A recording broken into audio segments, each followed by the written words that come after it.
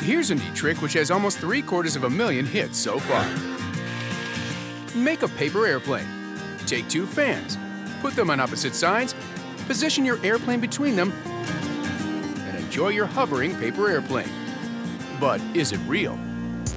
Now, to get a plane to fly, you need a strong flow of air moving across the wings. That creates a difference in the pressure above and below the wings, and that's what gives a plane lift.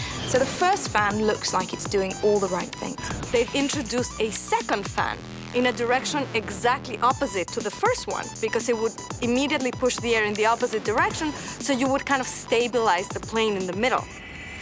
There's just something not quite right about it. The first thing is that if you put a second fan there, it's going to cancel the flow from the first fan. And so essentially you won't have air flowing over the wings and you won't have any lift. But it's even worse than that, because by having this second flow, you're creating a very turbulent environment right where the airplane is. And turbulence is the exact opposite of this smooth flow, and you will have no lift whatsoever. So, how did they do it? Fishing wire. Okay, don't believe everything you see on the internet.